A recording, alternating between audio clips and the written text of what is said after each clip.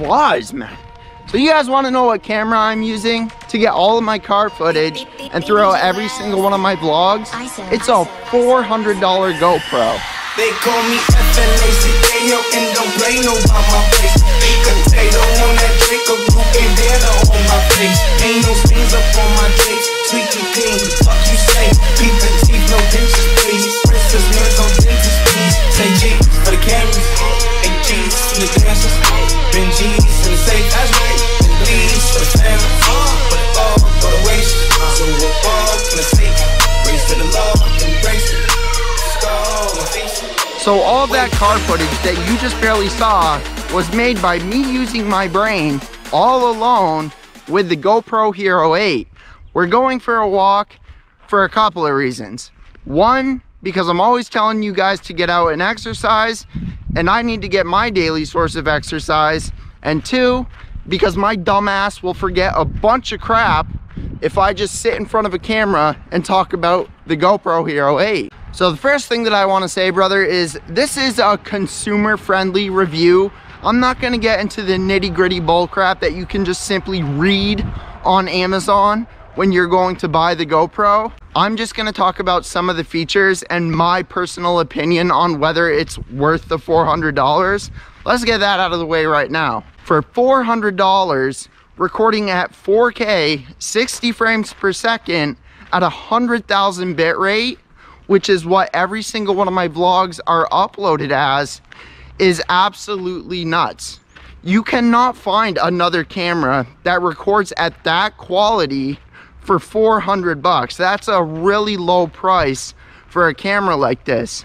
As far as the features, let's get the ISO out of the way first, because that's the one I don't really care about. So what that is you can up it for dark areas and you can lower it. If you're out in the day, it really doesn't matter, like quite literally. You can put the ISO all the way down, you can put the ISO all the way up. And during the day, it's not gonna make any difference. But in dark areas, you can up that. But the thing is, if you up it from the default, which is just what I ended up putting it back to, is it adds a lot of noise. So, you know what I mean? Not noise like audio noise, but you guys know what I'm talking about if you're watching a review of a camera. You know what I mean? It adds like those sparkly things. So that's what that does. I have never seen stability control on a camera like this. You got to keep in mind that footage you saw with the car was me hanging my hand out of a window with what I'm vlogging on right now to get the side shots of my car. That's all I ended up doing, and it was that stable. The only downside to this is, I'm sure you guys have noticed this in some of my vlogs where I'm driving with you. The stability, the simplest way to put this, and I know this sounds really confusing, but so basically the GoPro, the file size is only 4K, but like what the camera is looking at is like an 8K resolution. So when the camera is like turning, if you're doing like a donut in your car, if you're doing whatever, if you're drifting around a corner or something, like the camera, it looks like it's twisting even if it's staying in the same spot. And that's because the field of view on it is just so big. And that, I mean, it's nice to have, but if you want your face in a certain position, you know, when you're in your car doing that kind of stuff, you're gonna want to turn the stability control off, which comes into the next thing. One of the reasons I never wanted to get a GoPro is because of that fisheye look where the corners have that like ring to it. This has, obviously you can choose this option in the GoPro Hero 8, but the linear option, which is what I use, is basically there. It's still there a little bit, which you can kind of tell when I got the side shots of my car, how it makes my car look a little bit bigger than it actually is. But like right now, it's not noticeable. You know what I mean? It's like only certain situations you can tell what's going on with it. And then, I mean, Obviously you can record at 1440p. The sharpness can be adjusted. I have my sharpness on medium because high looks really awkward. That's a default setting, and I honestly don't know why. I just use the default colors, and that's another thing that I really like about this is what you're seeing is what I am seeing right now.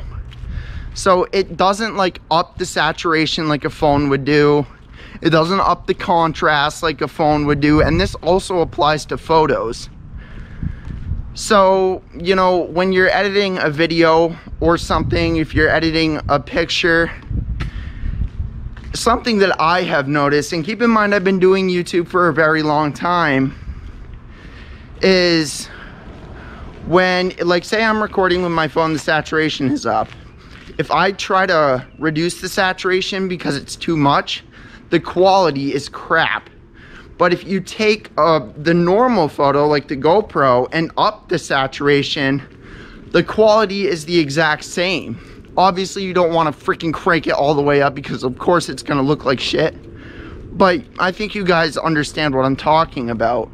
Upping stuff a little bit is much different than reducing it. So it's nice to have just the default camera and that kind of stuff.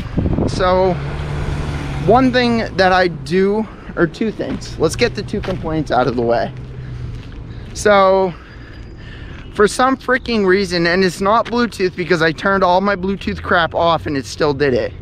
It'll turn on by itself, like over and over and over again. But the way that you fix it is you simply take the battery out and put it back in and then just turn it off. I don't know why it does that, but that's how you fix that. And then the other thing is sometimes it just decides it doesn't want to work anymore. It doesn't want to turn on. Again, same thing. How you fix that is you take the battery out and put it back in. So now that we're talking about the battery thing, the thing dies extremely quick when you're recording at 4K 60 frames per second at the maximum bit rate.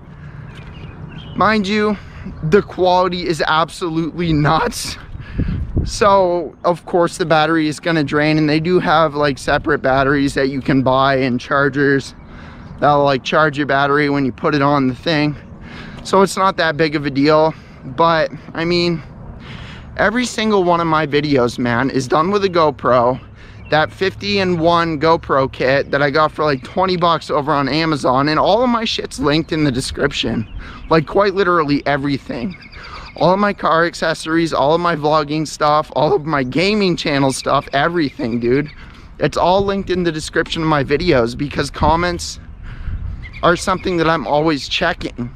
And when people want to know what I have or what I'm using to make videos, or you know what I mean, something like that, I don't want to have to like reply everything that I have. I'm just like, if you check the description, you know what I mean. But yeah, man, it's just a user-friendly review of the GoPro Hero 8. Like, dude, like, it's crazy. It really is. You cannot get a camera like this for $400 unless you're getting the GoPro. The screen on the thing is freaking puny, but I mean, it's meant for being active and that kind of crap, so of course it's gonna be smaller. But yeah, man, I'm gonna go ahead and wrap the video up here. I hope that you guys enjoyed it. If you're new to the channel, you know what to do. Don't forget to subscribe. Throw a thumbs up if you enjoyed it, and I'll catch you guys in the next video. Peace.